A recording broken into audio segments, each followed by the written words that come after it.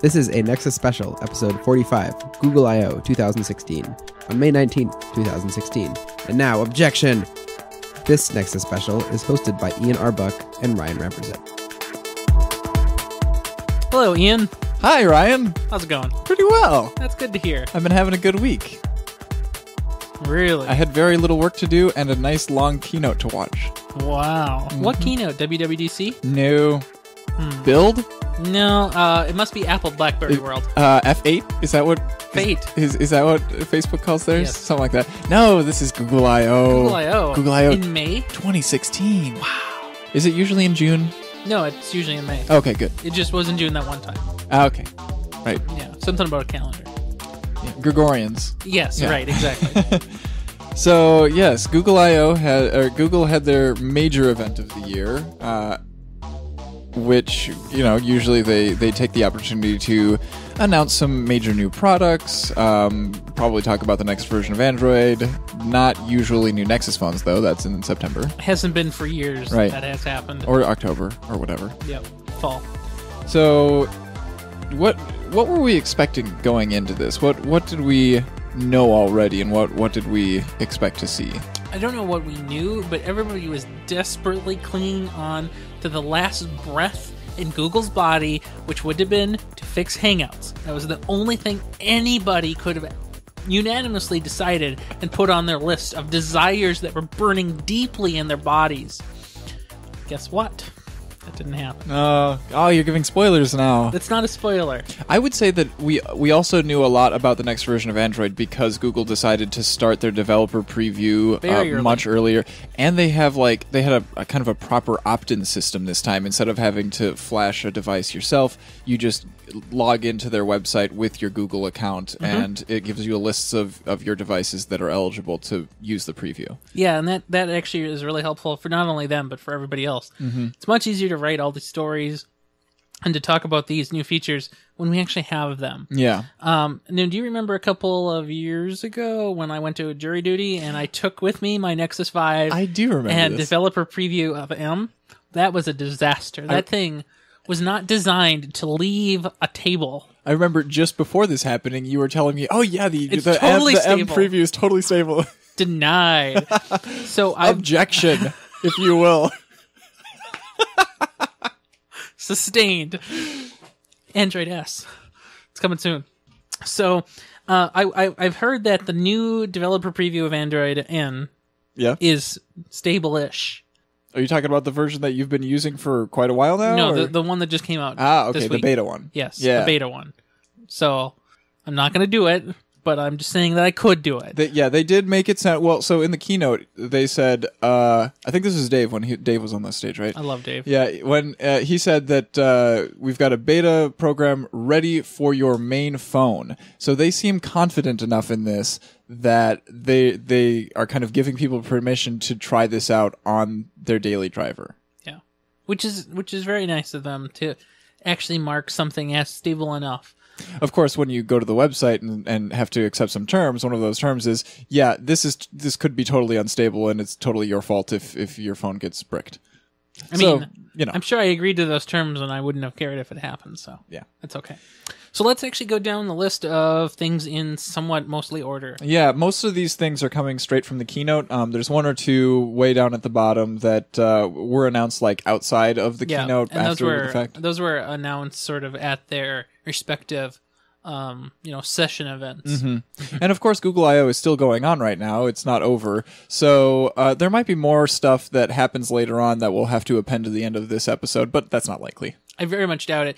In fact, today is being recorded on the Thursday, and this will probably be released on the Friday. So, hello, Friday. And I think the sessions end at 2 tomorrow, so there will be much less, Much less content to go through. Yeah. All right, so first up, Sundar Pichai came on stage and started us right off with Google Assistant. That was the first thing that they talked about. Honestly, Google Assistant is really has 95% of the same functionality as the Google Now voice commands already have. It just seems like it's going to be kind of packaged a little bit differently, presented to the user a little bit differently. The major difference is that it's going to be more conversational than before.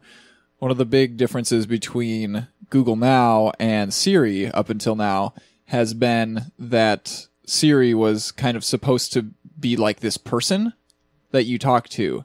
And so they built in a lot of things that didn't have to do with like doing tasks, but it'll also tell you jokes and, you can sort of carry on a conversation about it or with it. But Google Now was always just kind of like it was very clear that it was a machine that you were trying to perform a task with. Which I thought was pretty useful because what I've seen people using Siri mostly for always is to entertain themselves or their friends when we're all sitting around late at night and have nothing better to do. Whereas with Google Now, everything that I've seen people using it for is set a timer for whatever, actually remind me at some point to do something, play some music or whatever. I've never done anything but those utility commands on Google Now. I've used the timer, I've used reminders, although whenever you're around, I'll also try to play the OK Google game, which it doesn't work.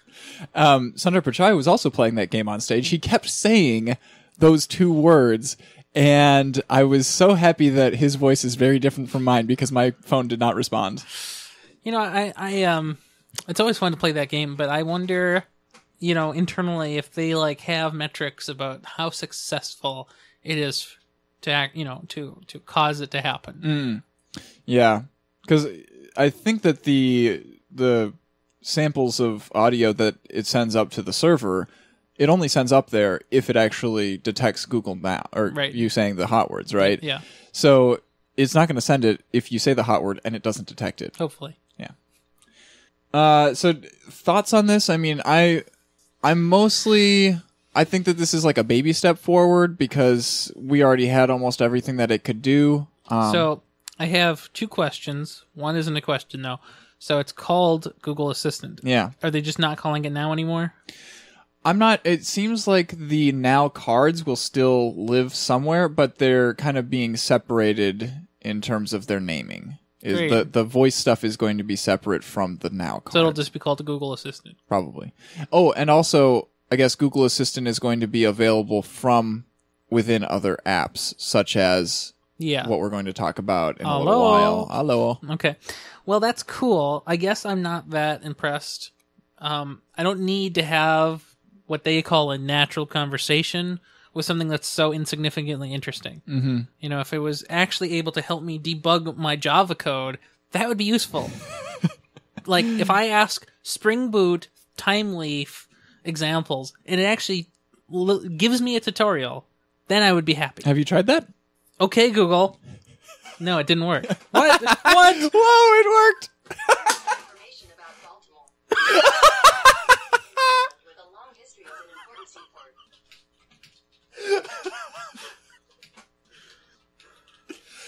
All right, so today we learned about Baltimore, apparently. Oh, that's amazing. All right. If we had this other product, this would be a lot easier. Yeah, that's true, because the next thing that they talked about was Google Home.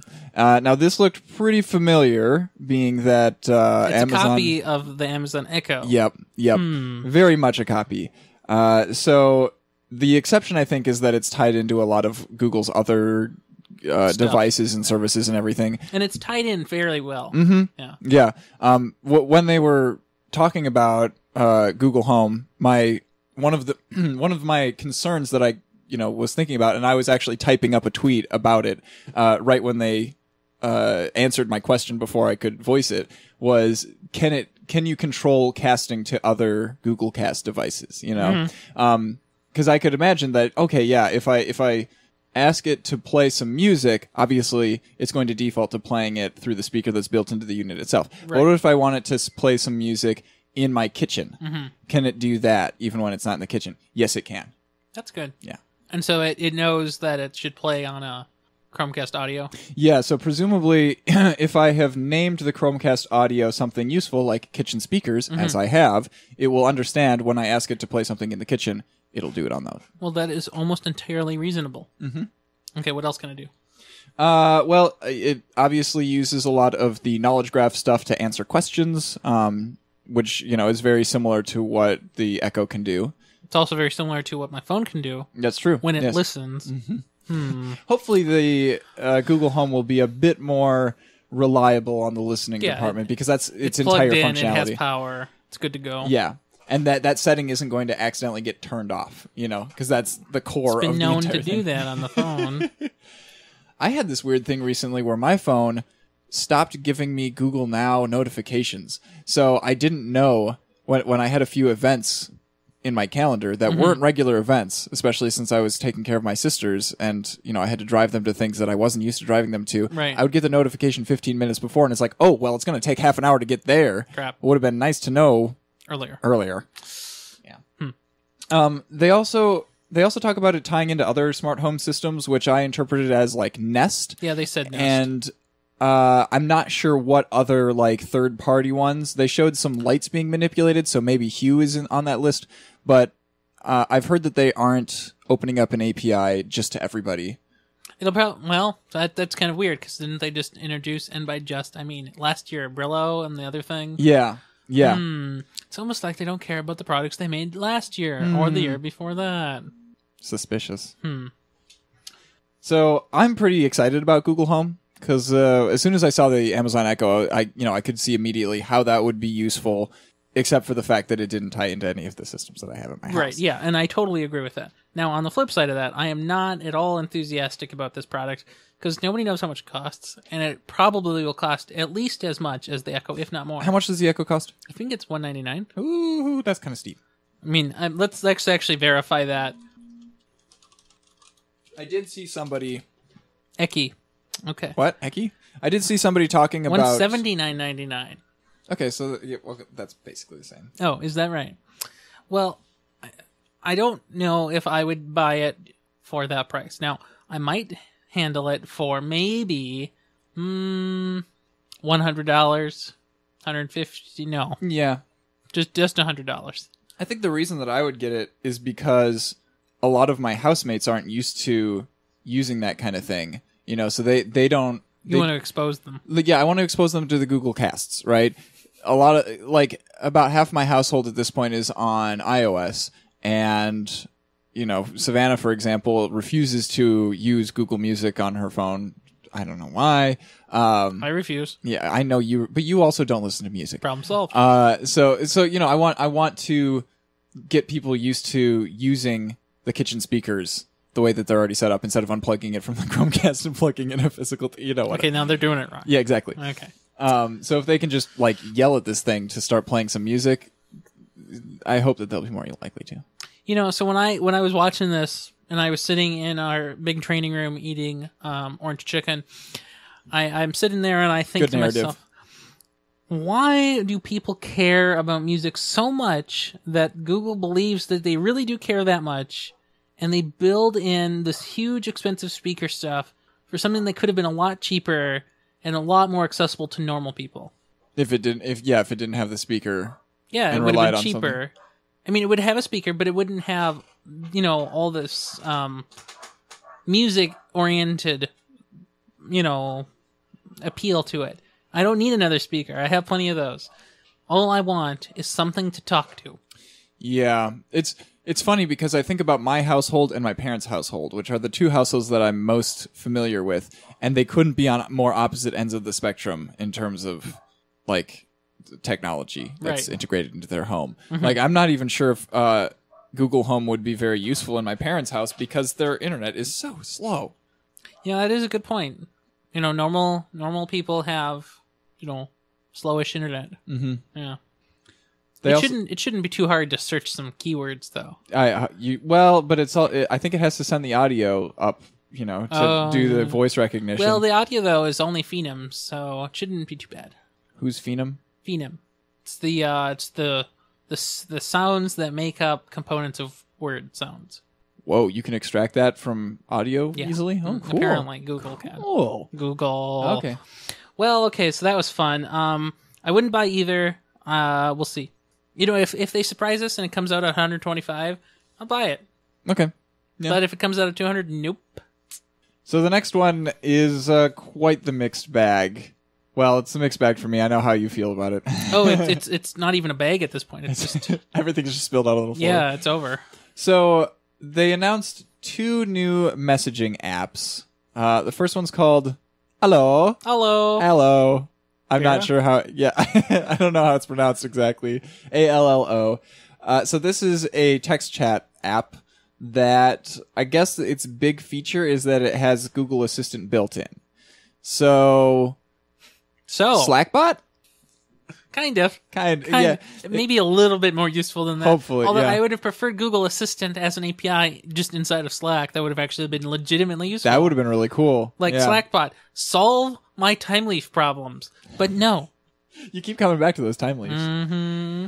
So, yeah, so what it means to have Google Assistant built into a messaging app is that it is going to present contextual buttons to perform actions. So if Google Assistant detects that you're having a conversation about dinner plans, it will, kind of pop up with some suggestions for places that you could go eat. Or if you've already chosen a place to eat, it'll say like, hey, do you want to get some reservations there if you're fancy enough to be going somewhere that has reservations? And so Google becomes an entity in your message, in your message stream, right? So that's cool. And I love the idea of having these buttons that appear.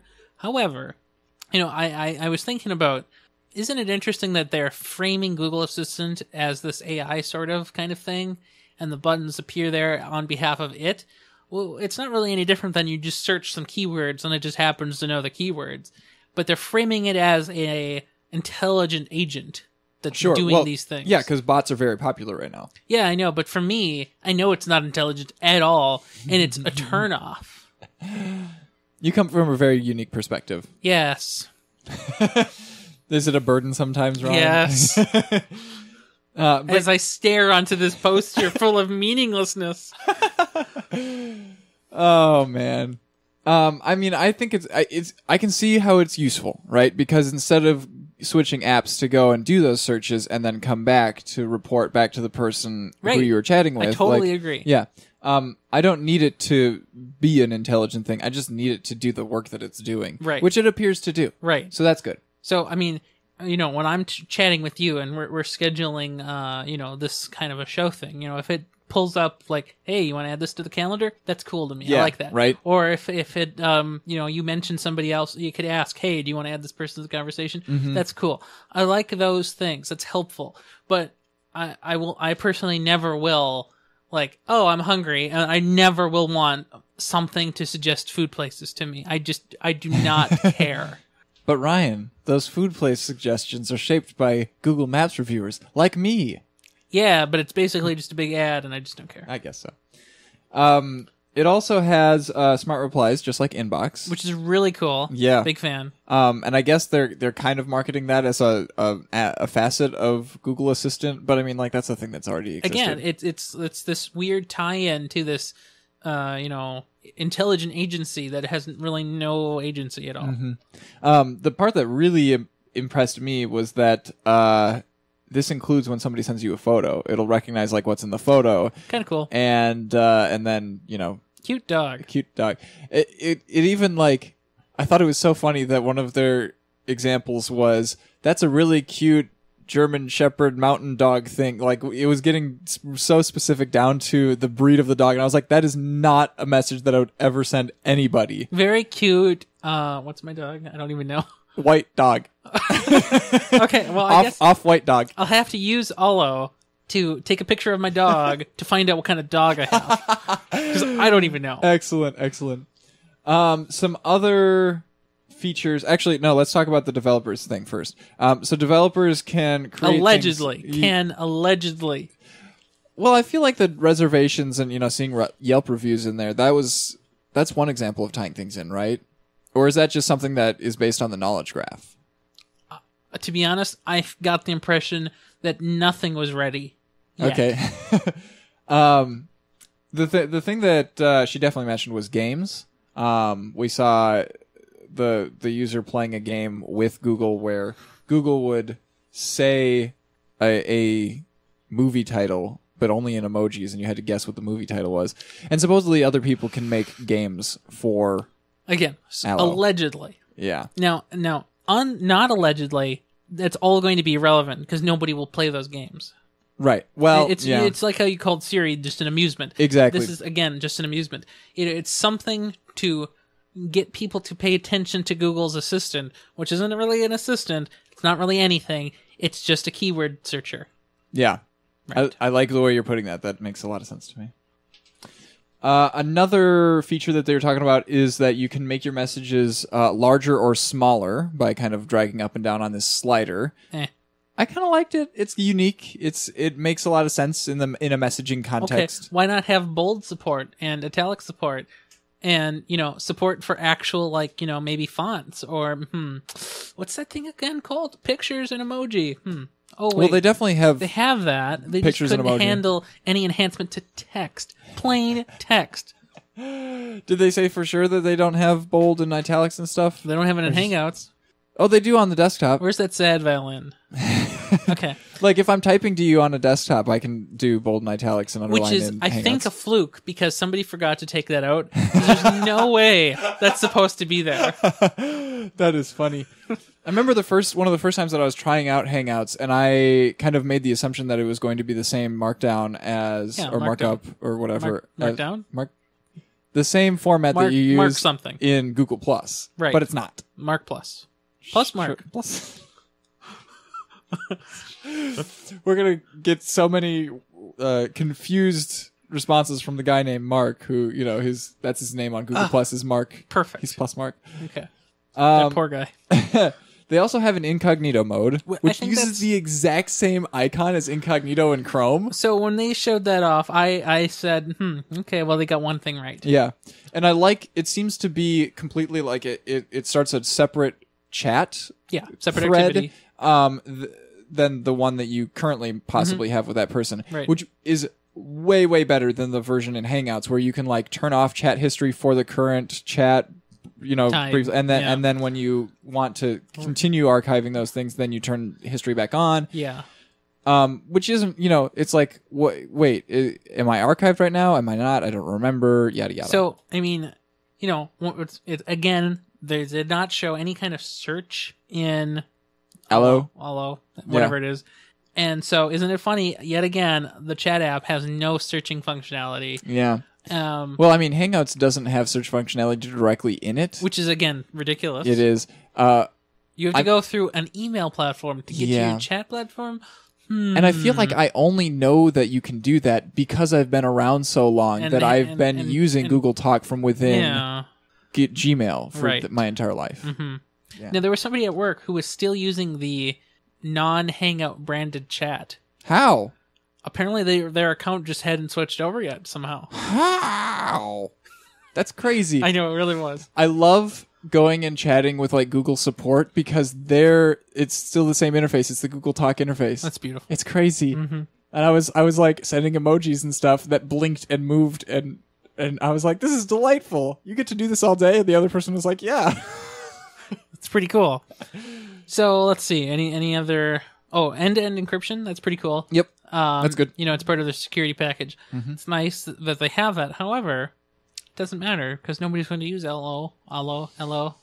Yeah, let's talk about that. So I really am really disappointed in Google for making more messaging platforms because that is absolutely what we don't need in this world is more messaging apps. It just fragments all of our conversations. I can't remember whether I was talking to you last on Slack or Hangouts or, well, we never talk on Snapchat, but you know what I mean. Yes. Right. So yeah, and it's like the things that they're adding here in Allo and Duo, which we'll talk about next, could totally have just been features that they built into Hangouts. Why the heck did they not do that? You know what they could have done also is they could have just built the Allo features on top of Hangouts as a separate app, just like they did, but it would still send messages through Hangouts. So, if you didn't have the app on the other side, The other person would still receive them? they would still receive the message. They just wouldn't necessarily receive the included garbage results of your Italian restaurants. So, I mean, I don't think, and it's certainly not impossible for Hangouts to include extra information. Mm-hmm. You can send a person a live map of wherever your location is. That's true. Although I think that's just a link to Google Maps. It is, but it's a living map. It's not just an image. How is it a living map? You can't drag it around within Hangouts. You have to leave no, that but and it's go to better Google than Maps. it's not just an image. It's a real thing. Okay, I believe you. It's differenter than it used to be. Okay. Yeah, they could have done this, but they didn't. Yeah, no. They chose to suffer and make everyone else. You know what else they chose not to do? Never say the word hangout in the keynote. Like even just the lowercase h hangout. Yeah. Like the word meaning to hang out with somebody, not the app name.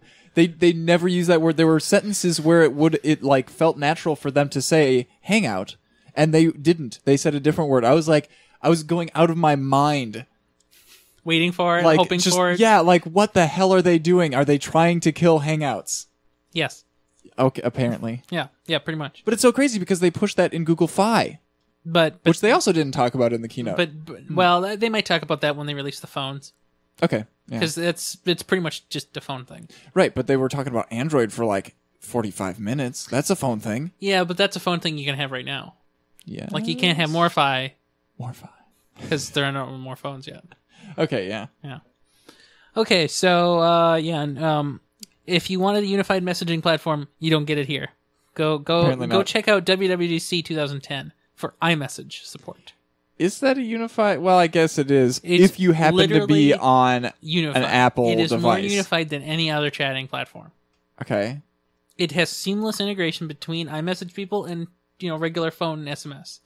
That's like 90% of what I want. Except that most of the time that I hear people talking about iMessage, they got really confused one time when they switched back and forth between carriers or something, or between phones, and iMessage was turned on in one mode but not the other, and so then they couldn't receive SMS or something like that. Yes, and I'm sure if Hangouts didn't suck enough to even get that far, they would be complaining about that in Hangouts. At least we don't even have problems with Hangouts because we can't even use it. Yeah, which is funny because I use it on a daily basis and I love it. I hate it. It's useless. Your mom messages you in Hangouts all the time. Yeah, I know that. Just because it's true doesn't mean I can't play this character. Okay. Let's talk about Duo. Let's do that. So let's Duo that. So it's a, quote, simple one-to-one calling app for everyone. Is that true? That's literally the line that they used in the keynote. It seems like, so I don't get it. I really don't get it. Like, we're abandoning being able to call multiple people in a video call. So I guess this is just one-to-one now. And the only feature that they've added is knock knock. Yes. Who is it? Which just means that when you call somebody in Duo, they will see a live video stream of you before they decide whether they want to hang up, but whether they want to answer the call or not. Which, I mean, they're displaying it as like, oh my gosh, this person's like displaying a wedding ring beforehand. Like, I got engaged. You should talk to me because I have a special announcement. That situation's never ever going to happen. It's just going to be you awkwardly looking at a freaking camera, looking, half asleep because you're probably laying in bed. Like, what? Yeah, and it sounds good on paper. Mm-hmm. To have a video preview before you pick up the call. I get it. But when you normally call someone, it's not like it's not like you can pre-answer. Like when you call a person on a regular phone line, It's not like you listen to the outside of the phone before you pick it up, right? You know what I mean? Yeah. Yeah. So there's no societal reason for this thing to exist. Yeah, the reason that they give is that it's like, it's always so awkward when somebody calls you and then you have to decide whether or not you're going to pick up based on no information. And it's That's like, why I don't accept calls. it's like, okay, for one thing, yeah, I don't call people. I message them first via text to say, hey, are you available for a call right now? That could have been a contextual thing in Allo. Hey, can I call you? And they could say yes or no. Yeah, right. And then if they said yes, it the automatically other thing starts could the... just, Yeah. look, done. Whoa. Google, pay us. I'm running out of pens here. You know what's really funny about this feature, though, is that Snapchat introduced this like 3 months ago. I heard that. Yeah. And they probably copied that right out from under them. Oh, yeah, for sure. My one consolation here is that Duo will probably actually work on Android, whereas Snapchat does not. Allegedly, this is going to be cross-platform for both Allo and Duo. But By cross-platform, you mean Android and iOS. Yeah. They have made no mention of the web or desktops or anything else. And if I can't use a messaging platform on all of my devices, I'm not going to use it at all. Yep. And certainly, even if they did get it onto the web, it certainly wouldn't be, native to whatever platform you're actually using on your computer. So No, and I'm fine with that. I'm not. All right. So wait, are you one of those people that's mad because Hangouts isn't? Yes. Wow. Very, All right. very mad. Talk headed. Why not? Just give it to me. Just give me an API. I'll build my own app. Oh my God, it did. I forgot that Google Talk had an actual desktop program. 2 apps, in fact. There was a regular one and there was a better beta version that nobody should use, but it was better. Huh. Uh-huh. Huh. Turns out. And because it was an open API platform, you could even use third-party clients with it. So I used Pigeon quite frequently. Oh, that's great. Yeah, that's great. There's no reason for Google to do this except that they want everyone to suffer. I think it's about control. It's definitely about control. Yes, You know, controlling the suffering. Yes, all right. though they would tell us that, we wouldn't be able to use these cool features like resizing the text. Yes, you could. If you were on a third-party client. The client would be up to implement it. Would it? Yeah. If the client wanted to get popular and be used frequently, the client would just implement it. Oh, okay. The protocol has to be the same everywhere, as it would be, but the client, just like Twitter clients do, they have to go and implement those features, and it's up to the protocol, the API, I to see what you're provide saying. the feature. Well, yeah. So I was thinking of Pigeon as it exists already. No. As all of the third-party messaging clients exist already. They implement very minimal stuff because none of the messaging platforms had anything other than text. Right. So, but if you could imagine Hangouts as an API, in a week, the Hangouts app would be replaced by Talon for Twitter. I mean, Talon for Hangouts. Or what do we use? Phoenix for Hangouts. It would have to be. Well, let's see. If all of the Twitter ones are bird themed, what would the Hangouts ones? Green be? blobs. Splat. And Splot. Yeah. Moving on. So yeah, we don't like this idea. No. Android N. A good thing. Yes. This guy named Dave. He's great. He has very good stage presence. I like him. Hi, I'm Dave. Funny thing is, though, I don't think that they mentioned very much on stage that we didn't already know from the preview. No, and I think that's fine. They knew that going in, and actually, this probably saved a lot of them from actually having to do something. Sure. Yeah. Like they would have actually had to announce something useful here if they didn't have this 25-minute segment of repeated info. Though, I mean, it kind of makes me wonder, what's the point of the segment of watching the keynote if I already know stuff that's in it?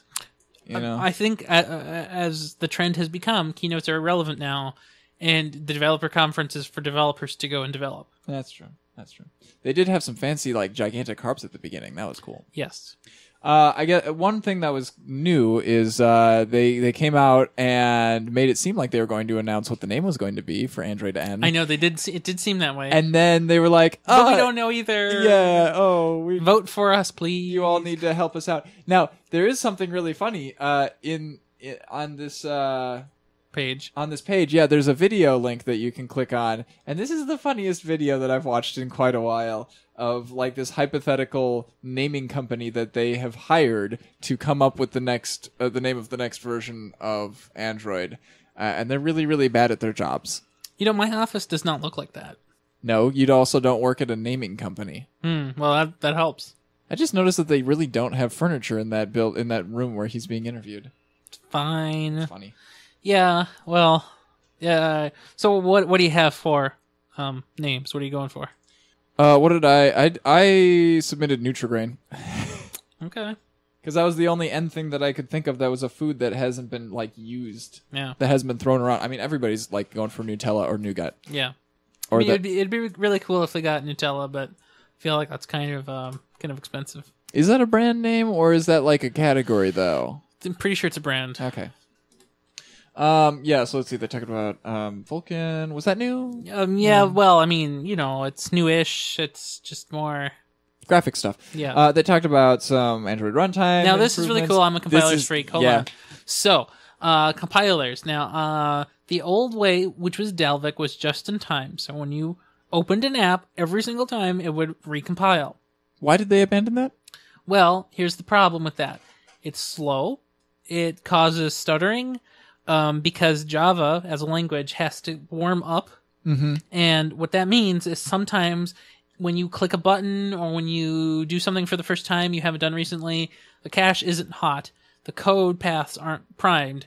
And so there's stuttering, there's lag, and there's just general system unresponsiveness. I want you to know that a lot of what you're saying right now sounds like Hollywood tech mumbo jumbo, but it's real. Realistically, I know that it's real. Realistically, what I just said was as far as I can get to Hollywood mumbo jumbo.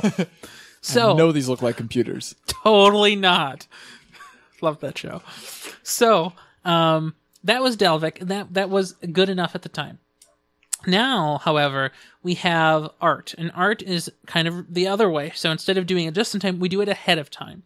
And ahead of time is better because we can process all the things up front. They're ready to go, optimized for the phone. But here's the problem with that. Every time you do a system update, 125 apps later, it takes 10 minutes. Yeah, that's the worst part of the process. When you install an app, it also takes a chunk of time up front. So if you have a slower device, like a 400, 600, or 808, for example, it takes literally forever. Hey, don't throw shade at me. Watch out while I do that. So the compromise is to split the two. So you can have just in time when you download an app, it'll just in time compile the things that you need so that you can at least use it. Mm-hmm. Then, in theory, later on, after you've used it for a little bit and you go doing something else, it can compile the rest of it. What a great solution. That is a good solution. Mm-hmm. Now, we knew about this feature coming in N for quite some time since the first preview, and it's been praised by the iPad. I knew you were going to make that reference. I'm so happy. Let's see. They talked about some security stuff, file-based encryption instead of block-based encryption. Seamless updates. Oh, this was cool. I liked this one because they talked about how from now on the phone is going to have 2 separate system images, and it will update the one that isn't being used to run the phone when you download a system update, so that it can quickly switch to that image when you restart the phone next time, and then it'll just update the old one that you were using, yada yada, flip flop. Apparently, this is the way that Chromebooks have done updates for as long as time can tell. Yep. Which is great because I can tell you that the Chromebook update process is the fastest that I have ever experienced. Yep. And this makes too much sense. However, this does leave some problems for an OEM, such as stop making your phones with 8 gigabytes of space. So if there's 2 images now, and an average image is about 500 megs, or a little bit more maybe, depending on how unlucky you get, that's like a gig, at least, a gig and a half. And that's assuming it's compressed, and I don't think an operating system usually is compressed, so maybe more than a gig or 2. So 2 gigs at least of space that's mandatory. So yeah, I don't know about that. This is basically going to cause problems for OEMs.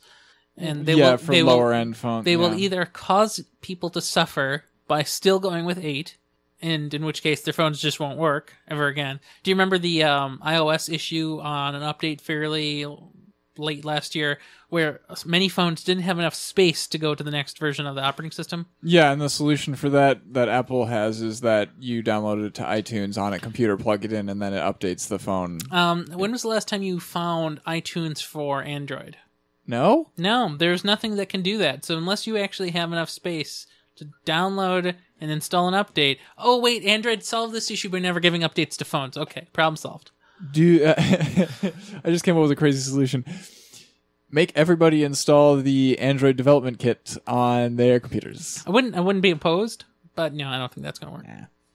Yeah. Let's see. They talked about uninstalling apps that are misbehaving automatically. That sounds crazy. I don't even know what that means. What does that even mean? So if it keeps force quitting, it just you can't have this anymore? I don't know. Stop sending us error logs. We're just going to uninstall it. It's not going to detect apps that are not following Google's rules in the Play Store. And, no, because it would already be detected. Yeah, in the Play right. Store. Well, I guess if an app exhibits malicious behavior after it's been in the store for a while, it could just get uninstalled. But I feel like that's kind of evil. Do you think that would happen to ES? It should. Hopefully. Multitasking. This was a big one. We knew about the split screen multitasking already because that's been in the preview. Kind of half working, right? Sorta for some apps, maybe. But I think that the new thing that they talked about was picture-in-picture mode for Android TV. I hadn't heard about that before. Hold on, I have to think about where I lost my Android TV. Oh, right over there. Yes, it's in the corner, being shunned because nobody cares. Mine's still plugged into my TV. And I was thinking about this while I was at work. I was like, oh, I should remote into home so that I can update that to the wait. Wait, no, that's not how remoting works. Not as much as you would hope.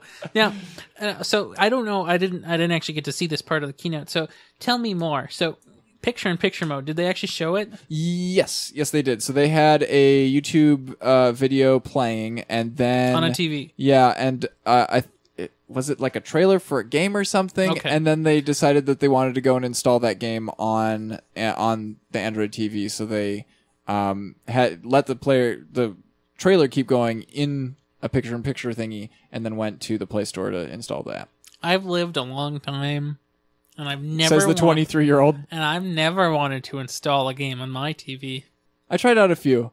They didn't work so well. Not on the Nexus player. Imagine that. So, I mean, okay, so the multi-window stuff is great and all, and it would actually be a lot more useful to test or actually use on a real tablet. Imagine that. Mm-hmm.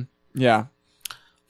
There's only one Android tablet that actually is good right now, so... Or that is supported in the...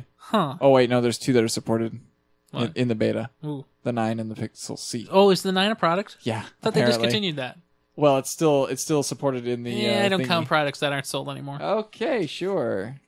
I mean, if I can't buy it right now to test with it, it doesn't count anymore. Like, well, the assumption is that you already have it. A few years ago, the day after the keynote, I put in an order for the Nexus 7 2013, a year late, but whatever. Sure. Yeah. So, I mean, if it doesn't exist, I can't buy it. Oh, yeah, that's what you're saying. Right. Okay, so notifications.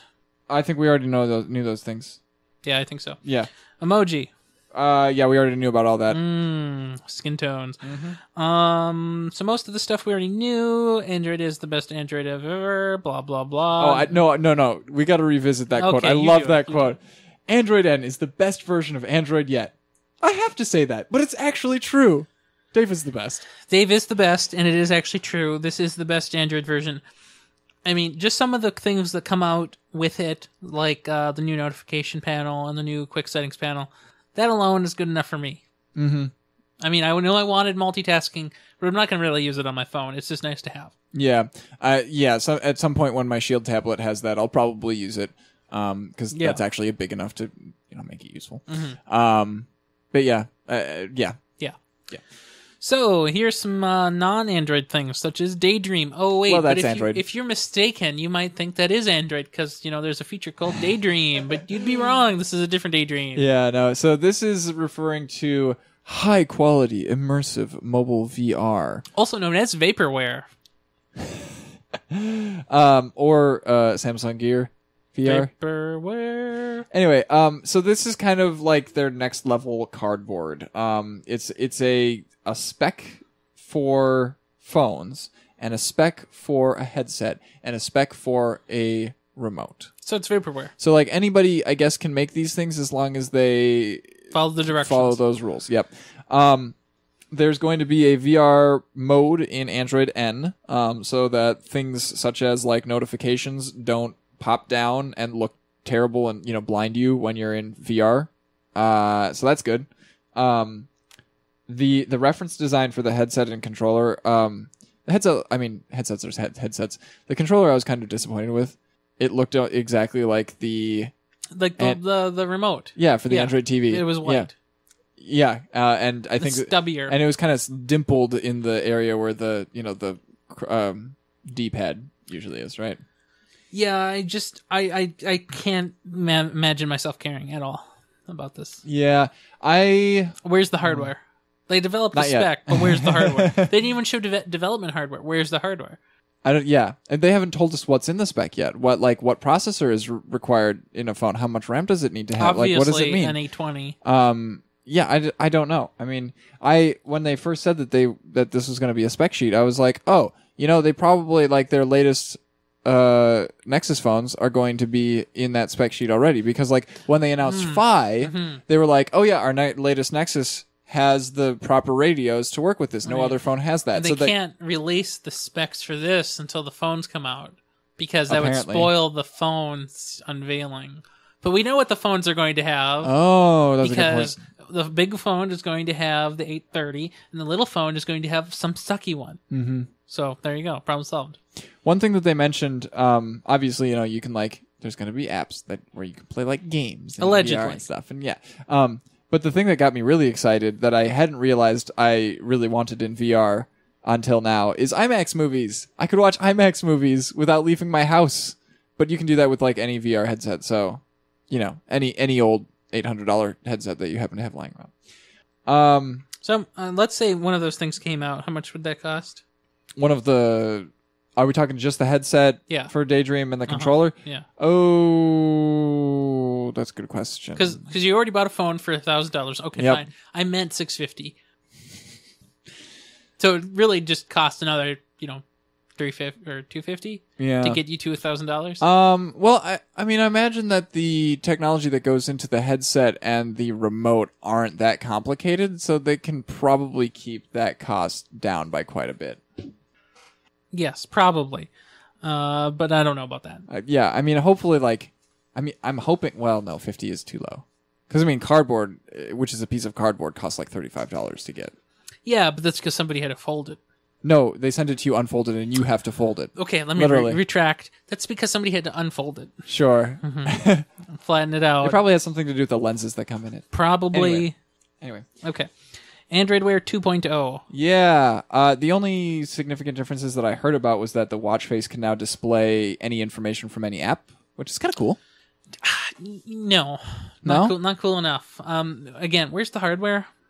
I mean, that's not under the that's not what's supposed to be talked about in this keynote. No, but Ryan. But I understand. But the only way to really convince me of the software's importance here is to actually couple it with some hardware that wasn't garbage. The last two generations of Wear, which was Wear and Wear 1. Because if this is Wear 2, Wear then there's been 2 years of Wear. Where has Wear been? Where? Art thou? Not here, apparently. No. Mm-hmm. The other thing that they talked about that's new is that apps on the watch can now be standalone. So in this way, they're kind of catching up with at the Apple Watch and Samsung's Gear watches, which could store stuff on the watch and actually, like play music and have like fitness apps on them. Something about having apps that can do nothing but just on the watch instead. Right. Yeah. Yeah. Mm-hmm. So you only have to carry around one thing that doesn't do anything for you instead of two. Okay, Google. Didn't work. Stop saying that. So, Android Studio 2.2. I'll let you talk about this one because I don't care. I don't really care that much either. However, I will say that in the last year, Android Studio has matured so much. It's amazing. Now, I remember years ago when I worked on an app called Odin, I used the pre-release, like the pre-1.0 of Android Studio. Oh, wow. And it was fine. That doesn't feel like it was that long ago. No, it doesn't. 2014 fall, I believe. Okay. So it really isn't that long ago, but it was, a year and a half ago. It's come a long way. It's much better now than it's ever been before. And I used to always make fun of Android. iOS had an operating system and an IDE ready to go for you to develop for it. Mm-hmm. And now Google sort of at least has the IDE part. Coming soon to Chromebooks. Yeah, right. Yeah, I gotta say that I recently installed Android Studio on my computer to, in order to flash some devices. Yeah. And I didn't hate the experience. Yeah, but I wasn't developing on it. I was just using it to flash stuff. Did you have to install the whole thing just to flash? Shouldn't have had to. I probably didn't have to, but I did for whatever reason. Okay. Yeah. Well, that's cool. Android Instant Apps. Yeah. We already knew a little. I don't think that we really learned anything new about this. We were just given a video example. Sure. Yeah. Yeah. Mm-hmm. You decide that you want to open an app that isn't installed on your computer, and it just loads whatever parts of the JDK it needs. Yay. Yeah. Wow. Later news. This is stuff that came out after the keynote. In the sessions. Yeah. That I thought was kind of significant. Android apps on Chrome OS. Woo! We knew this was coming. This was what? Is somebody in the well? Something orange just fell into the well. It's a cat? Yes, with a bunny. With a bunny. Did we just witness a kill? That's so cool. My cats don't kill things. I have a cat named Rusty, and Rusty will kill. That's so cool. It's the third bunny. It's like this an month. animal. They're all dead. Okay, what were we talking about? Right, Android apps and Chrome OS. We knew this was coming. Last year there was a big kerfuffle about how the development of Chrome OS was sort of halted because they suddenly decided they wanted to merge the two. And didn't happen. They yet. did have at one point there were 5 Android apps that were available on like Chrome OS. Evernote. And Duolingo was Yeah. one. And I tried out a couple of them, and I quickly decided that, you know what? All 5 of these already have really nice websites that I want to use on my Chromebook more than I want to use the Android apps. Yeah, and Android apps were never really meant for keyboard and mouse Or for a large screen like that. or for a large screen. And even though they support keyboard and mouse fairly well, for accessibility reasons, it just the design isn't there. So sure, great Chrome OS has it, but nobody cares. There are some really important situations that I can think of that I'm going to be taking advantage of, such as having music saved offline from my Google Music, being able to play Hearthstone for once on my Chromebook. Those are just 2 things that I can think of off the top of my head. I was also thinking about a native Twitter client. Oh, yes. It might look funny, but it's at least an idea.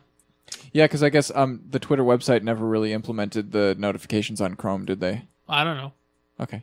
The other thing that I wrote down is that Android Auto, the interface, will now be available on phones. So you don't need to have a car with Android Auto built in.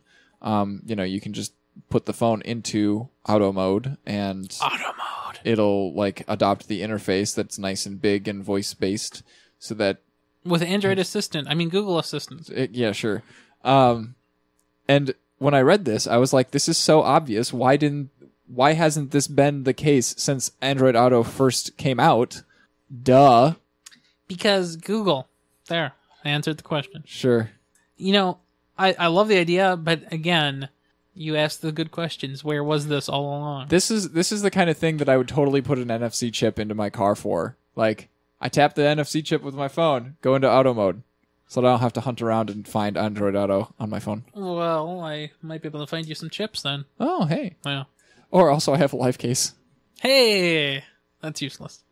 Well, it serves as one NFC chip. But then it wouldn't always be in the car either. I also don't always have the same car because I don't own a car. Well, so you're going to need multiple chips. Sure. Can I put one of those in every single car to go? Yes. Will they notice? No. Who knows? As long as you put it in a weird place every time. Yeah. Mm-hmm. So, overall impressions? Yeah, kind of lukewarm this year. Yeah. I would have to re-listen to my last year's impressions, which were probably identical to this year's. Where's Hangouts? And let's see. I think last year, what was the most exciting thing that they came out with? Probably Google Photos. Yeah. Yeah.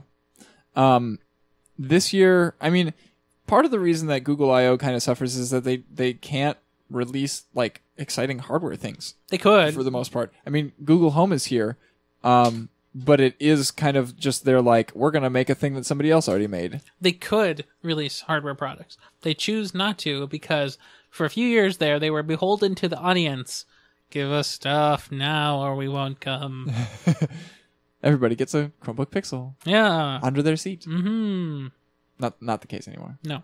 You might get a cardboard box. What if everybody could take home one of those giant harps? That'd actually be okay. And the harpists go along with it. So actually let's talk about the conference in general. So this year it was outside. Did you notice that?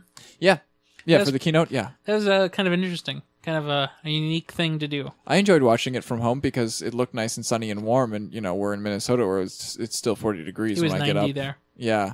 I get up and bike to school in the morning, and it's 40 degrees. Yay. Yeah, it was a little bit warm there, probably for, a boatload of people standing around suffering. Well, yeah, I've heard that after that initial keynote, when people are trying to go to their sessions, and, the lines are 90 minutes long, and so you have to get into line for a thing before the other session that you want to go to even starts. Not a good sign. and you're standing out there in 93-degree weather, a lot of people have been very unhappy. But we don't have to worry about that because we're not there. Problem solved. Yep, lukewarm. Or very, very, very hot. No, just lukewarm. Well, the weather. You know. I mean, after that keynote, nobody was impressed anymore. No. Yeah. Maybe next year. They should just have Dave do everything. Really, I think he should just, sort of do that. Like, I don't mean just pretend everything. I mean just get Sundar out of there and just Dave. Well, Sundar wasn't bad, but I mean, he was there for 2 minutes, so that was fine. Yeah, but I like Dave. We have to see him. Dave. Okay. So, Ryan. Hi. Where can people find you on the internet? Well, you can find me just about everywhere, but especially on the Twitter at RyanMar, and of course on my website, contextual.link. Does that what's the shows on there right now? Anything? Hang on. Textual. Are you serious? Oh, I missed some letters. Contextual. That's funny. Oh, I missed more letters than I thought. Oh Hang my on. gosh, how hard is it to type? Oh my gosh, it just searched for the letter N. Stop that, Chrome. There we go. Contextual.link. What am I doing wrong? What are you typing? So I'm Ian R. Buck, and you can find me pretty much everywhere as Ian R. Buck. Especially, should I mention a website that we haven't made yet, but hopefully you're about to make? Yes! Yes, ianrbuck.com. It'll exist sometime in the Soon. next 3 hours. Yes. Yes. Very good. That's it. I've said it, so it definitely has to exist before I leave this house. Or I could just bleep it or edit it. I don't know. Yeah. But yeah, that should have links to like Everything. all the places that I exist. Perfect. So that'll be good. Okay. Well, have a good one. Thanks for coming in. Yeah. Thanks for having a house, Ryan. I will.